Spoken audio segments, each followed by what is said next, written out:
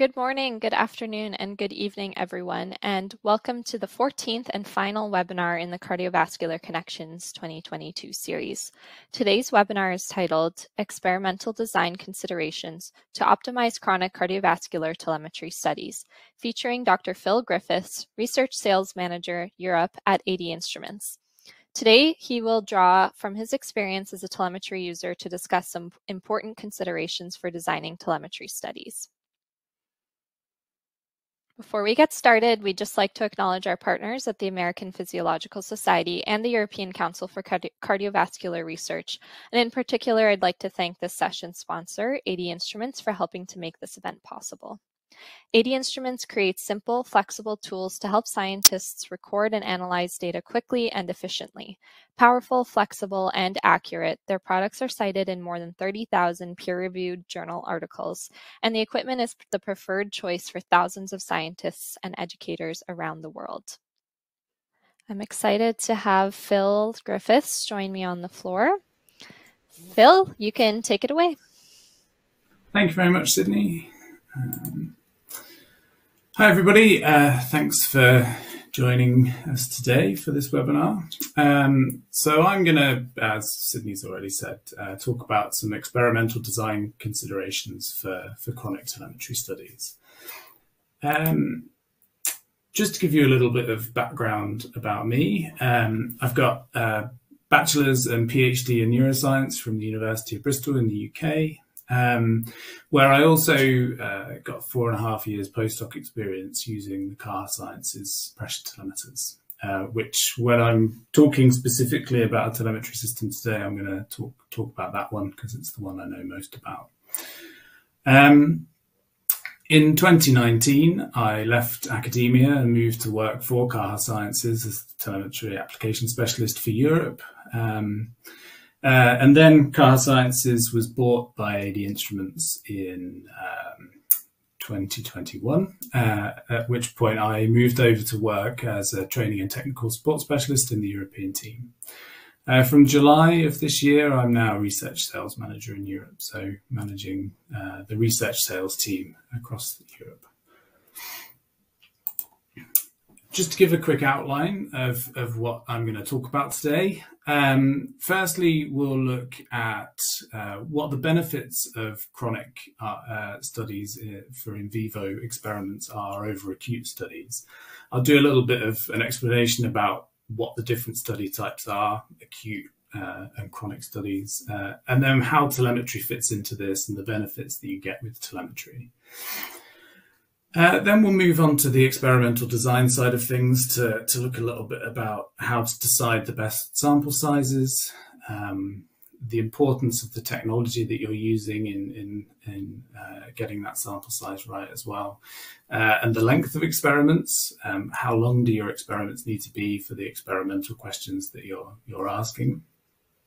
Then we'll move on to some really the basic tips for data acquisition and data handling, looking at some of the AD Instruments software briefly to explain how best to use software to handle the large amount of data that you can collect. And then lastly, we'll talk about maintaining high animal welfare standards, which is really important for collecting the best and most physiologically relevant data from your studies. So first of all, I just wanted to give a bit of background onto what I mean when I'm talking about acute studies and chronic studies and the differences between them. So first of all, acute studies can be categorized as invasive recordings in anesthetized animals.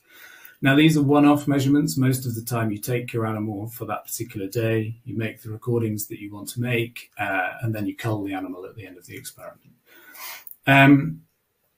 You're able to make high fidelity, high sampling frequency recordings and record a number of parameters. So for instance, you might be familiar with using Miller catheters or Miller PV catheters from AD Instruments for recording cardiovascular parameters alongside biopotential like ECG as well. So you can combine a number of parameters which make these experiments quite powerful and quite invasive in what you can record. But the time that you're able to record is limited often to minutes, from minutes to hours. And during that time, the experimenter needs to be there, present with the animal, and making sure that the data collected is the correct data. Some other things to consider with these experiments is that it's very difficult to account for anesthesia and the impact of anesthesia on the physiology that you're observing. And also you have to bear in mind the physiological state of the animal when you take it. So the particular time of day and the circadian rhythm that, or the period of the circadian rhythm that the animal will be in at that time of day needs to be considered. And if you're using female animals, then the estrus state should be considered as well. Moving on, we can have a kind of similar to acute studies, but these are non-invasive measurements. So these are either one-off measurements with animals or periodically repeated. And this is something like non-invasive blood pressure with the Coda monitor. And tail cuff blood pressure recordings. While these can be really powerful experiments, particularly if you've got a large number of animals that you need to phenotype or screen for in a relatively short period of time, but each of the animals needs an element of training on the restraint and that is required for this to get good data from this. So quite a lot of technical expertise is required from whoever's handling the animals, and there is time that needs to be invested as well. What you get from these experiments is a snapshot. It's the same as using a sphygmomanometer on a human and getting a systolic, mean and diastolic blood pressure. It's a snapshot at that one point in time. You don't get your continuous waveform data. So like I say, for phenotyping, a large colony of animals, it can be quite useful, but yeah, this technique certainly has its limitations. The last thing that I'm going to talk about here is a chronic experiment not using telemetry, and that's using tethering. So this is implanting your cannula or your electrodes in your animal, externalizing that usually at the shoulder blades or on the head, and then connecting to an external amplifier via a tether. Now, these can be repeated over days. With good surgery, you can get pretty good recording from these over a number of days and perhaps a number of weeks. And this is quite common still in neuroscience studies. But your recording time per day is usually limited to a maximum of a number of hours. And again, you're usually just recording from one animal at a time. Some things to consider is the risk of infection at the point where the leads are externalized or the cannula is externalized from the animal. That's kind of effectively always open and difficult to maintain the cleanliness there sometimes. You can get movement artifacts as the animal's moving around and the tether is moving. The tether itself can be quite a large antenna for picking up environmental electrical noise. So you can get noise in your recordings. And then lastly, there is the restriction of behavior. The animals are restrained to a degree with the tether, so that might affect behavior and it may well affect the physiology that you're recording as well. Where telemetry comes in, and the advantages of telemetry, is that you're recording conscious, unrestrained data and physiological parameters from your animals. Telemeters are fully implantable, so once animals once telemeters have been implanted and the animals have recovered from surgery, the signal that you record is really high quality, and there's minimal day-to-day maintenance of those animals as well. On top of that, you can have multiple animals running simultaneously. With that, and because of the recovery, once the animal's recovered and the recording is and the parameters are fairly stable, you can record for long term over weeks or months, which allows you to capture long-term variation in physiological parameters. Although telemetry equipment is often quite a large investment to get it into your facility to begin with, once it's there, the improvement in data that you get from telemetred animals and the better quality of signals that you get might mean that you need fewer animals per group to show statistical significance, and reduce the general staff maintenance that's required for running telemetry studies as well. So now I've kind of introduced and hopefully explained a little bit about the benefits of telemetry. We'll think about planning our chronic experiments, our telemetry experiments. So the benefits of chronic experiments over acute experiments.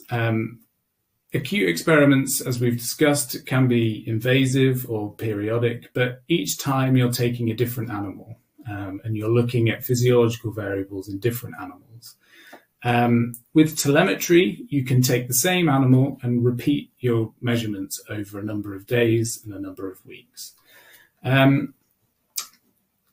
Other telemetry systems compared to the Caja Sciences system are battery reliant. So the duration of recording that you can make with a telemetry system is limited by the battery. Caja Sciences uses wireless power, and I'll explain a bit more about that in a couple of slides' time.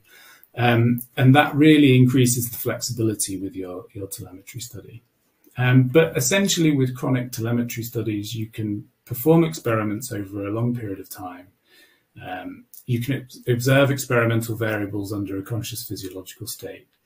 You can account for natural physiological variation like estrous state or circadian rhythm. And as I say, with the Caja Sciences system and the wireless power technology, you can potentially collect continuous data for the duration of your experiment as well. Something to consider, though, is how long your experiment should actually be. Now, long experiments might seem like the best thing to do, maximizing the data that you're collecting from each animal.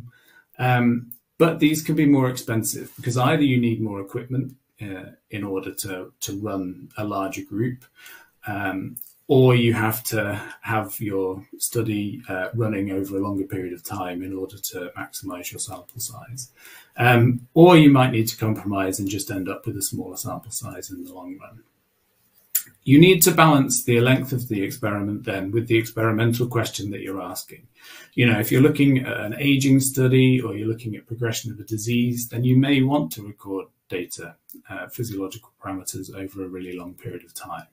If you're looking at a pharmacology study where you're just repeatedly dosing for a couple of weeks, and then the kind of useful,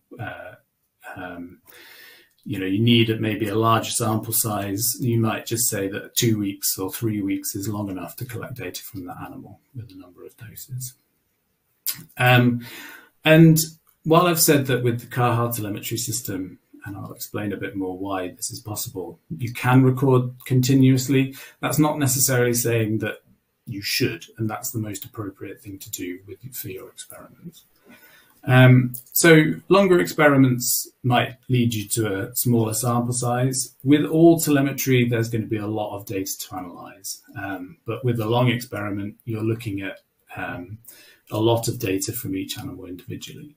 You also have to consider the lifespan of your animal. If you're implanting in a 6-month-old rat, and then the lifespan of the rat is 2 years, then you're limited in that amount of time that you can record, or at 12 months, and then you've got a year to play with. Shorter experiments would give you a larger sample,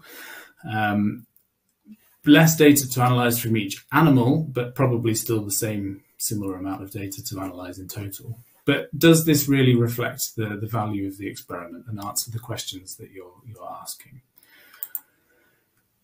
So Cardiovascular Sciences telemetry, as I've said, benefits from wireless power. What this means is that the data receiver, the TR181 smart pad or the MT110 T-base for the mouse system, produce a wireless power field. So while the telemeter implanted in the rat is over the top of this, the data receiver, or in the mouse for the T-base, the telemeter is receiving wireless power continuously, which means that it removes the reliance and the restriction of batteries to allow you to record for a much longer period of time. It also opens up the possibility of continuous experiments and continuous recording, where wireless power supports this continuous recording and allows you to collect more data from each animal. Now, that might not be appropriate for your study, but if you're looking for any kind of spontaneous activity like an arrhythmia in an ECG, or you're looking at seizure activity in an epilepsy model, for instance, then being able to capture more data means that you're more likely to see those spontaneous events occurring, and you'll capture more of those spontaneous events. There's also quick turnaround with these telemeters. So without the restriction of battery life, the rat telemeters are reusable. The mouse telemeters are designed to be disposed of after one use. So there's no costly, time-consuming refurbishment. You can reuse the rat telemeters a few times, so kind of removes that need for the refurbishment process.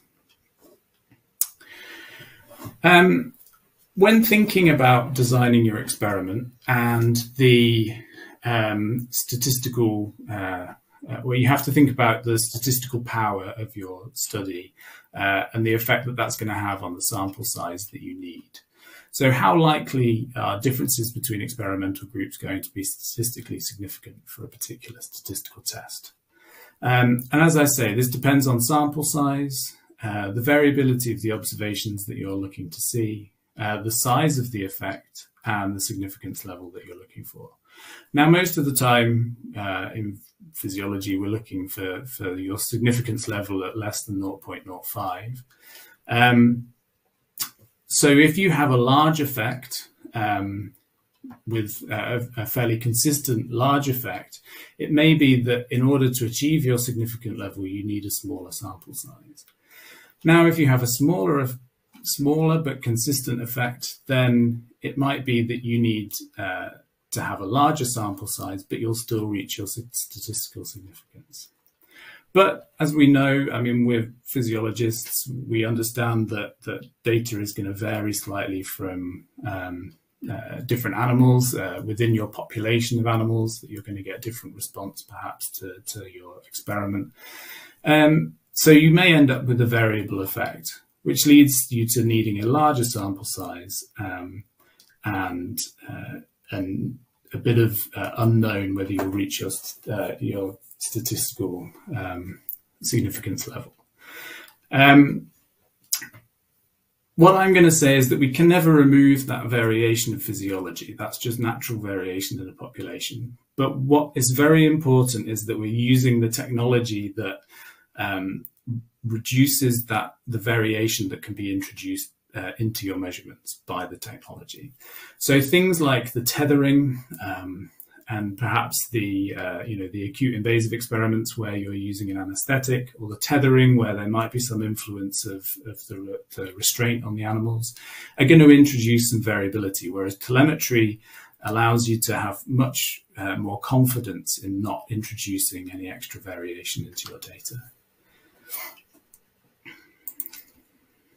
With Cardiovascular Sciences telemetry as well, you can be more confident in reducing that variability thanks to the rat pressure telemeters incorporating the Miller microtip pressure sensor at the catheter tip. These are gold standard solid state pressure sensors that are located at the catheter tip and allow you to measure pressure directly at the site of interest. So no need to transmit a pressure wave along a fluid-filled catheter to a transducer elsewhere.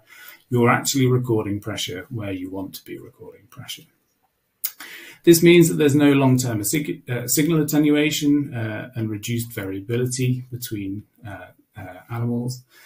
They show an excellent frequency response because, again, you're not transmitting that pressure wave to a transducer elsewhere. So you'll see for something like a left ventricular pressure, where you see that really fast pressure change on contraction of the left ventricle, you can really accurately capture that with a Cardiovascular Sciences telemeter and a Miller pressure catheter.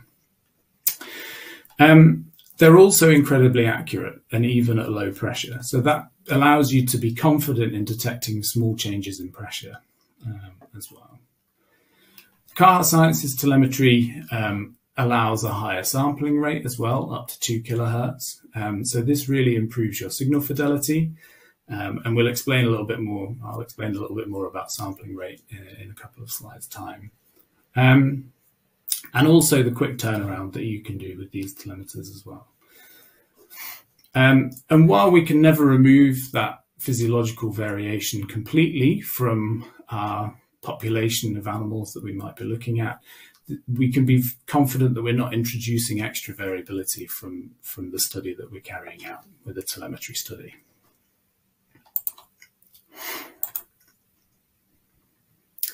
So I'm going to move on now to think about what the considerations for data acquisition, what to think about when you're planning your study, before you start your study, in how to collect and handle the data that you produce with a telemetry study.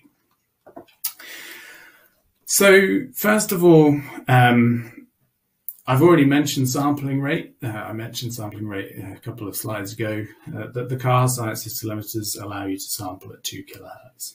Now, sampling frequency, hopefully that didn't confuse anybody, so I'll explain it now. Sampling frequency, sampling rate, refers to the number of data points collected per second. So 2 kilohertz means that you're collecting 2,000 data points per second. Hopefully you can see this arterial pressure waveform plotted as individual data points without the line drawn through them.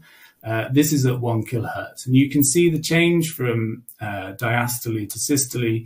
You see quite a number of data points drawn on this rising phase of the pressure waveform. At a lower sampling rate, you'll have fewer points plotted on that line, on that rising phase. And so the accuracy of your waveform will be slightly different, and the shape of your waveform will be slightly different as well. So in simple terms, the more data points that you can plot per second, the more accurate your waveform. And this next slide kind of hopefully emphasizes that a little bit more. So this is the same ECG signal recorded from a mouse using a Cardiovascular mouse pressure telemeter, the mouse bipotential telemeter, sorry. And you can see that the data was actually recorded at 2 kilohertz, 2,000 samples per second. And what you can see is a really nice, consistent ECG waveform with a nice crisp R peak, because you're plotting a lot of data points per second.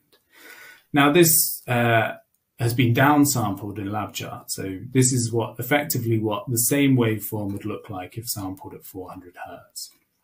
And you see that by reducing the sampling rate by a factor of 5, you see that you quite markedly change the shape and the dynamics of your waveform that you're collecting. It's the QRS complex has changed shape quite considerably. And you also see on this final R wave that you've got a kind of missed peak where you don't have that crisp peak that you had before.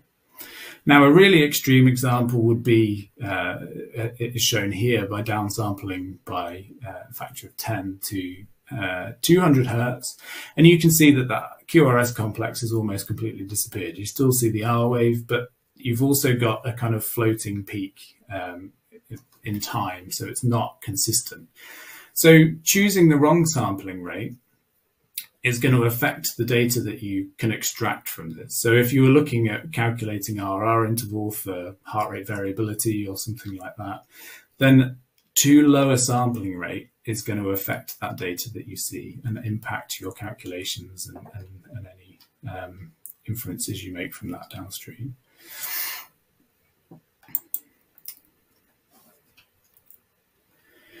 Having said that, combining long-term studies with lots of animals and a high sampling rate is going to lead you to having very large data files. So, for instance, sampling at 2 kilohertz with 8 channels of data, so let's say that's blood pressure from 8 animals, 8 rats, is going to give you a file size of about 2.8 gigabytes for a recording time of 24 hours.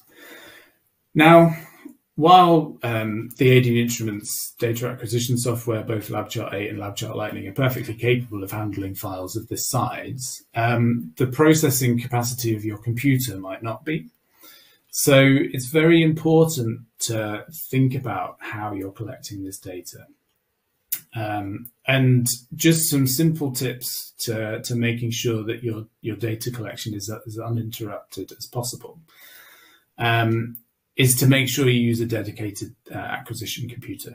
Don't try and use that computer for 3 other things at the same time. Just let it sit there and acquire the data into LabChart. You can also schedule your recording to manage your file size. So by taking smaller chunks for each file will mean that you have you can manage your file size that way. And finally, please just consider your data storage carefully. Back up your data in the cloud, back it up in a couple of physical locations as well, just to make sure that you don't run the risk of ever losing the data that you collect.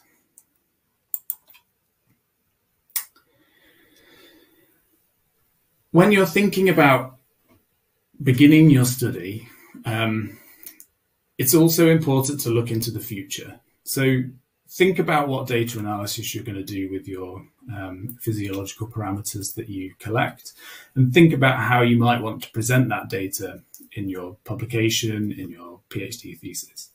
And a good question to ask for telemetry studies is, do you need 24 hours of waveform data?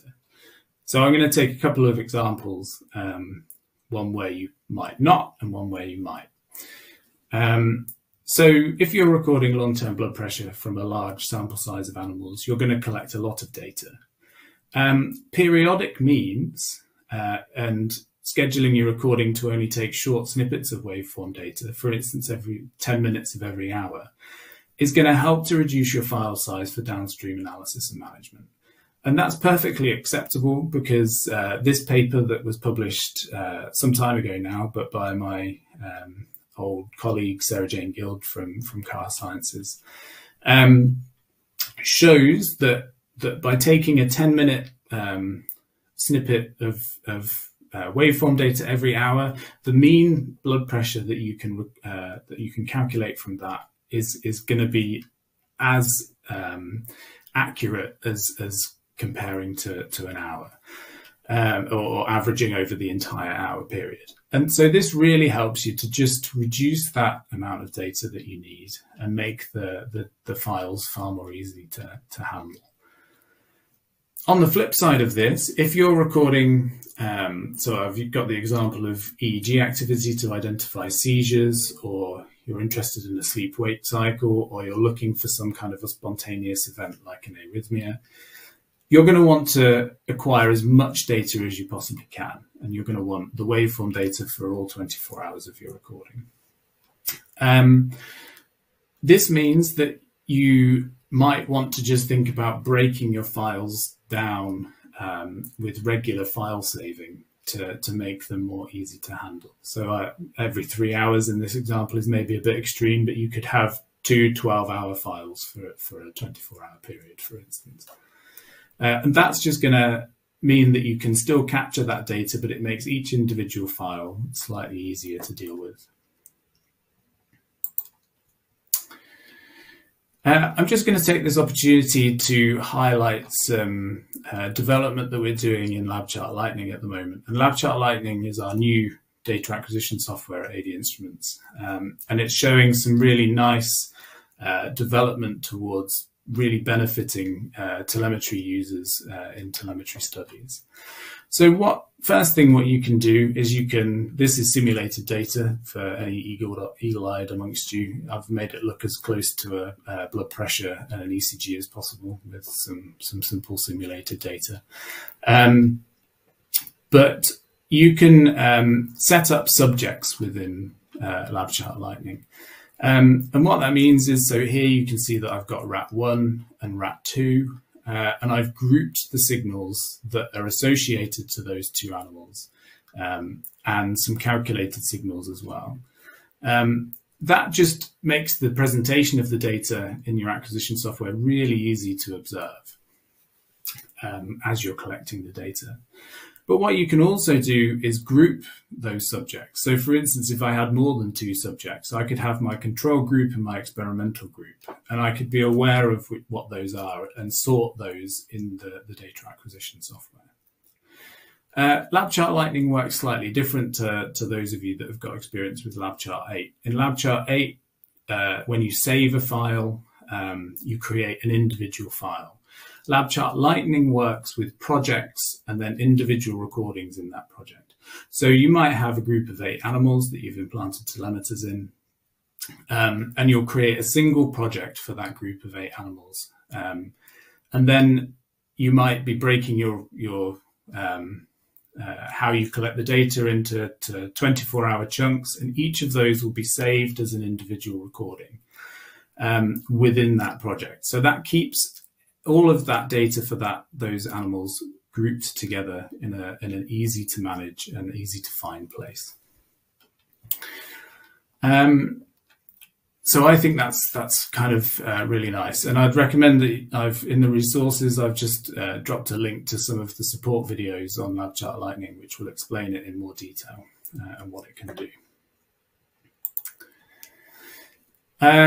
Soon to be released, so this has been released internally to ADI staff at the moment, and hopefully in the next few weeks it'll be released externally as well, is the scheduler function of LabChart Lightning as well, which allows you to set up to collect data kind of autonomously for a period of time. So here you can see that I set up in this example to start on the 10th of November. And it's going to end just before Christmas on the 22nd of December. So that's going to give me 43 separate recordings saved within this one project. And I've set it up to record to start recording. So a new recording will begin at 9 a.m. every day. And it's going to have 23 hours in that recording chunk before a new recording is made in LabChart. It's a really nice interface and really easy to use. So I'd recommend that you look out for that when it's released. So combining Cardiovascular Telemetry with data acquisition from AD instruments, you can sample up to 2 kilohertz, which is ideal for applications like left ventricular pressure and some neuroscience applications as well, or ECG recording. But you also have the option and the flexibility to sample at lower frequency if that's what you need.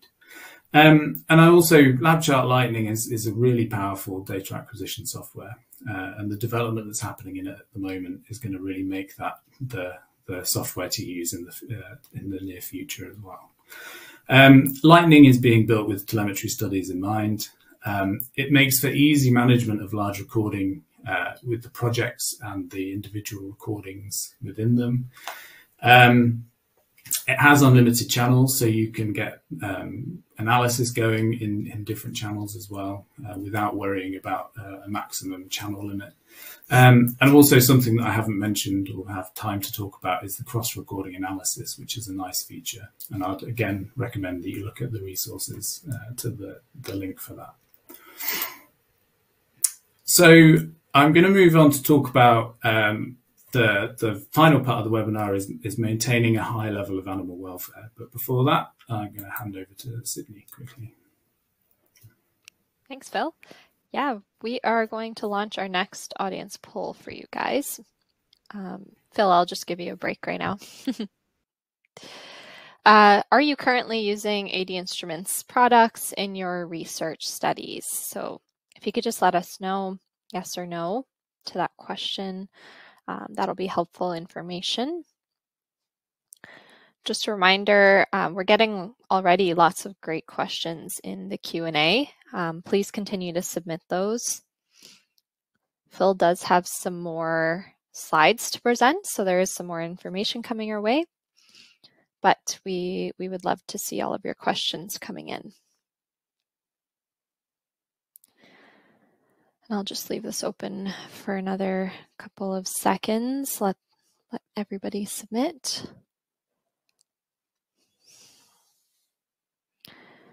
Okay, Phil, I'm going to bring you back to join me.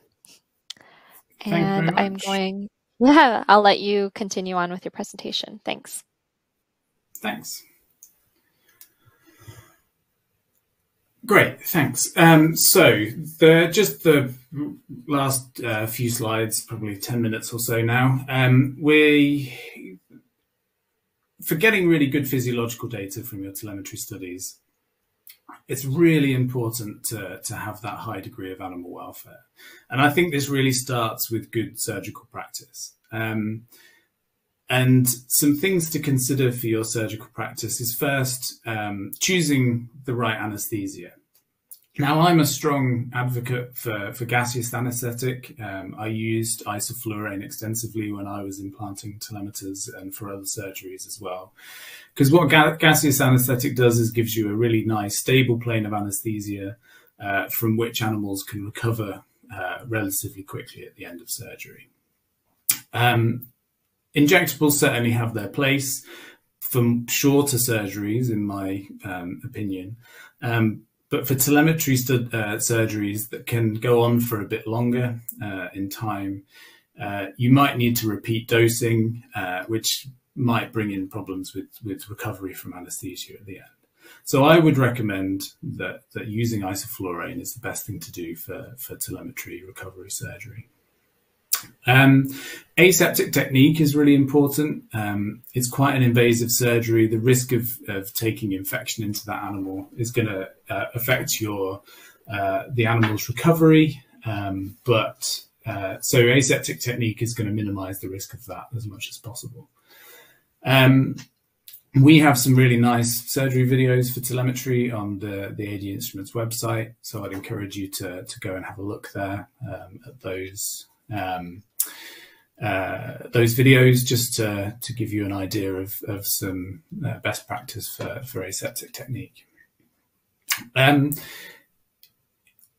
a surgeon, when you get quite proficient at doing these surgeries, it can feel quite routine. But from the animal's point of view, it's quite an invasive surgery. Often we're implanting telemeters in the abdominal cavity and opening the abdominal muscles. So it's really important to think about giving some post-operative analgesia and possibly some prophylactic antibiotics as well, just to minimize that risk of infection as much as possible. Analgesia can be something as simple as an anti-inflammatory, or you might want to consider something a bit more hardcore, like an opioid, like buprenorphine.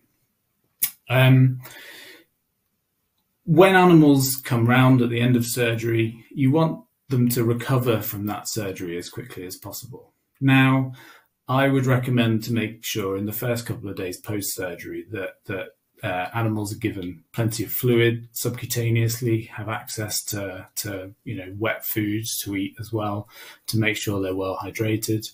You can follow up dosing with your analgesia or antibiotics if necessary, but make sure they've got some tasty food to eat as well. Stuff that's calorific and that's going to encourage them to eat. I'm not suggesting that you do that throughout your study, by no means, but just for a couple of days post-surgery, give them things that is going to encourage them to eat and put some weight on again relatively quickly.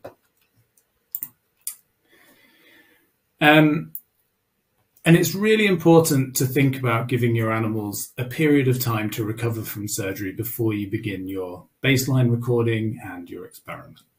That's shown here, that the impact on circadian rhythm of telemetry surgery can be seen carrying on for between 5 and 6 days before the circadian rhythm in heart rate and blood pressure can really be seen coming in again.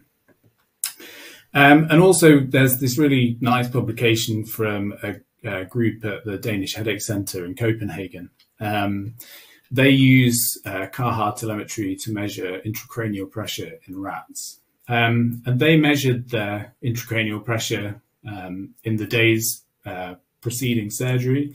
And they found that it really took 5 or 6 days for their ICP measurement to stabilize post-surgery to ensure to be confident that they were getting a stable baseline.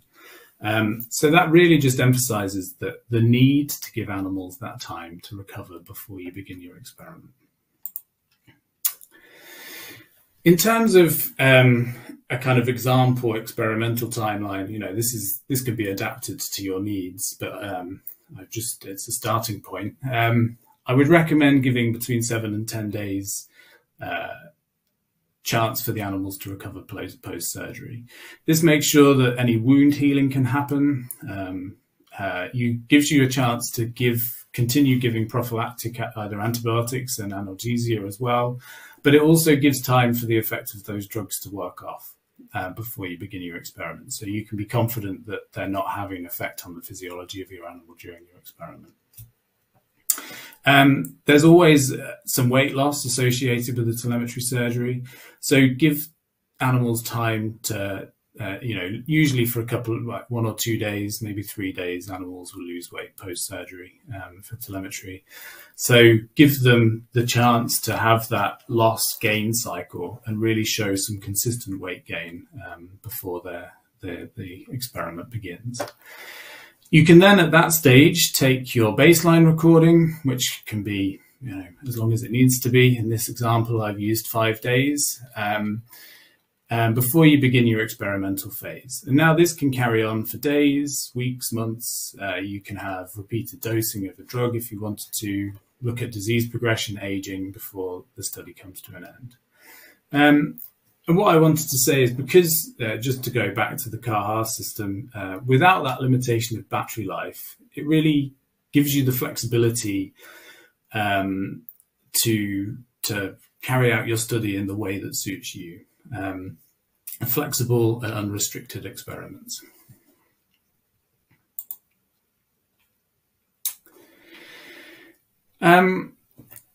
So that's kind of the surgical side of things, and allowing your animals some time to recover before you begin your experiment. But during your study, there can be impacts on the animal's physiology as well.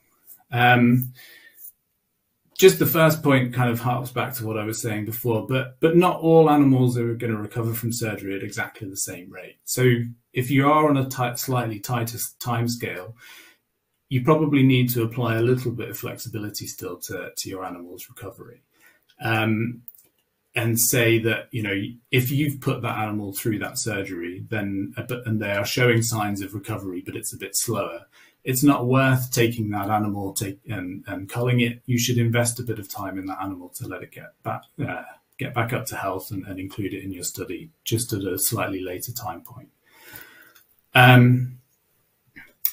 There are other things that can come in that can affect your animal's behavior and physiology during your study.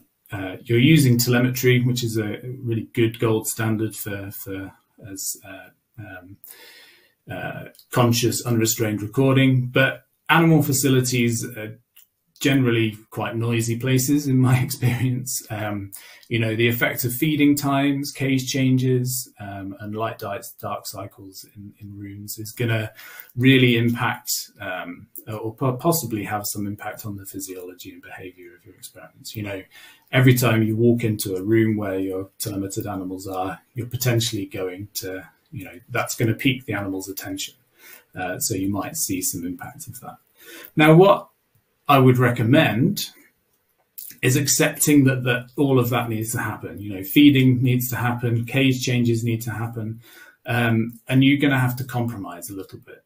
You might want 24 hours of data, but you might have to say, okay, I'll have 23 hours of data, and I'll give the animal care staff in the animal facility an hour to do the things that they need to do with the animals. And I won't collect data for that hour because I think that is going to have an impact on physiology and an impact on behavior.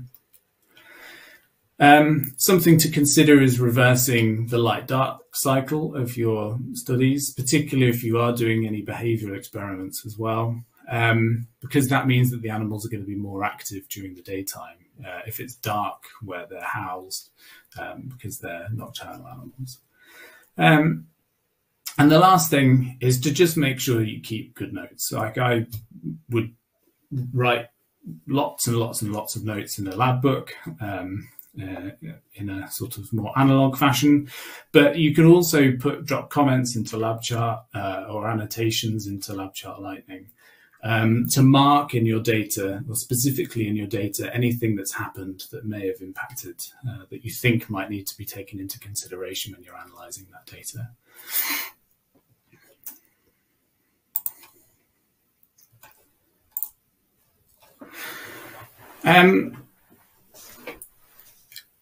In animal research, we should be thinking about applying reduction and refinement to our studies. There's the 3 R's of animal research, but with telemetry, I think there are 2 aspects of the 3 R's that we can really introduce, and that's reduction and refinement. With the wireless power and continuous recording that you can get with car sciences particularly, means that you're collecting more data from each animal. The increased degree of accuracy that you get with Miller microtip pressure sensors and the 2 kHz sampling rate gives you more confidence in the data that you're recording from each animal, and might mean that you need a smaller sample size as well. But we also offer something called co-housing mode, which allows you to house 2 implanted animals and record for them both simultaneously in the same cage. So that's going to improve animal welfare. The rats are social species, so they interact with each other, and that improves animal welfare. With the co-housing mode, though, you can, from a refinement point of view, you can actually implant 2 telemeters in a large rat using the same part of the technology. Over 350 gram rat, that would need to be, but that gives you the possibility of recording up to 4 physiological parameters from a rat, which builds in a really quite powerful chronic experiments that's not possible with other systems. So just in summary, what telemetry-based research allows you to do is get higher data quality, give you advanced study options, and potentially reduce some cost as well. And building in some of the considerations that I've talked about today is going to make your lives hopefully a little bit easier when you're thinking about designing your experiments as well. I will say that the importance of the animal welfare, the good surgical practice and the surgical recovery, I think is really important for just reducing the impact of that surgery on the physiology of the animals and the data that you collect post-surgery as well. So thank you very much for listening to me. All right. The first question that I'd like to ask, you may have mentioned this in the talk, but this was submitted a little early on. Douglas is curious about the size of the catheter. So a 2 French catheter is suitable for a rat, but it's likely quite large for a mouse. Is there another option for mouse studies? For the car sciences system at the moment doesn't support mouse pressure. So yeah, the 2 French catheter is too large for implantation in a mouse. It's something that we're actively looking at the moment, mouse pressure telemetry system with the Miller technology incorporated, but it's quite at the early stages at the moment. So. For other studies, though, like ECG and things like that, what would be the size of the catheter for a mouse? Exactly. So for ECG studies, the biopotential leads for the mouse are, I forget what they are off the top of my head, but they're certainly mouse appropriate. Yeah. Fantastic. Yeah, and you're reachable, your information can be found on the page. So if anyone wants to reach out to you with more questions, they can do so there. Okay, next question from Irving. Is there real-time viewing of data, or do you have to download after acquiring the data? I think that's a good question. Yeah, really good question. So everything is collected in real time. So you can see it using the LabChart 8 or the LabChart Lightning software, and it's collected in real time. You can perform analysis on it in real time with some considerations for the performance of your computer, but it is possible to do that as well. Yeah, so you can watch the blood pressure waveform come in as you're collecting it, for instance. That's great. Okay, John has a question about data storage. They are curious about why you would break up the data into chunks rather than just record continuously. And then, rather recording 24 hours and then determine the data which to keep or analyze, like why you would have to break it up into chunks with, storage nowadays being quite large. Yeah, so yeah, exactly. I mean, data storage, hard drive space, cloud space is not so much an issue anymore. But as somebody who has looked through hours and hours of telemetry data, I can say from my experience that I like to be able to close one file and open another one. That's just personal preference. It breaks up in my mind that's how to look at the data. Having said that, as analysis platforms become a bit more powerful and can cope with that really long-term recording, you might be able to analyze that data more easily, but at some degree, you can't guarantee that there's not going to be an artifact somewhere. Somebody is going to have to eyeball that data. Scrolling through an infinite file, I think, is not something that I would want to do. That makes a lot of sense. Yeah. Thank you. Our next question from Lee, they say, great talk. Can telemetry signals be correctly recorded while animals are, for example, running on a treadmill?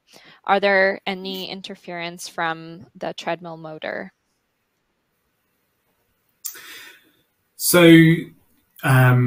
yeah, so I didn't get into it in the talk, but the rat telemetry system, the rat telemeters themselves have a battery built in, which is for exactly using the telemeters or implanted animals in behavioral studies. The battery gives you about 4 hours, depending on the telemeter model, but about 4 hours recording away from the wireless power field. At which point, after that 4 hours, you would need to put the rat back into the wireless power field and the battery will charge up again. So yeah, running on treadmills, you can do that up to 5 meters away from the data receiver, is perfectly possible. The motor of the treadmill, I don't think should impact the signal. It's wireless transmission, so it's in the sort of gigahertz range. So I don't think that would impact the transmission from the telemeter to the pad. That's excellent. Okay. All right, we have another question from Ned. This is quite an interesting one. For those short-term experiments, such as days, how do people proceed with insertion of the catheter? He suggests, would you glue the transducer on the back to minimize surgery? How would you go about implanting for short-term experiments? Yeah, that's a good question, actually. It's not something that I know that people do with the CAHA system, but with other telemetry systems, I'm aware that you can buy effectively jackets that you can slot the telemeter body into. So the animal wears this kind of jacket thing, and the catheter then goes inside the animal. but the body is outside. The consideration with CAHA and why that might not work is that the wireless power field and the position of the telemeter within the animal needs to be within the wireless power field. The back of a large rat might be a little bit too far away from that wireless power field for powering. Right. Okay. There is another question. Can your lab chart software capture videos, snapshots, or is it continuous? You can record video with the video capture module, which comes as part of LabChart 8 Pro. It becomes quite challenging with large installations of telemetry animals or telemetered animals, because you can basically put in one camera, or you can multiplex a camera like with a sort of small CCTV system, but then the resolution of the image that you get from each cage is quite small and not necessarily great. So it is certainly possible, but it's a bit challenging to get that. But with the video capture module, you can time sync that video to the waveform data. So if you're only looking at one animal, then it's a great thing to do. Yeah. Okay. Great response. Thanks. I am going to make that the last question. We have reached the top of the hour. Phil, I just wanted to say thank you so much for being here with us today and sharing your experience and your knowledge. It was such a pleasure to have you with us. Thank you very much for having me. In closing, we hope you enjoyed this Inside Scientific webinar sponsored by 80 Instruments and produced in partnership with the American Physiological Society and the European Council for Cardiovascular Research, and we hope you'll join us again soon.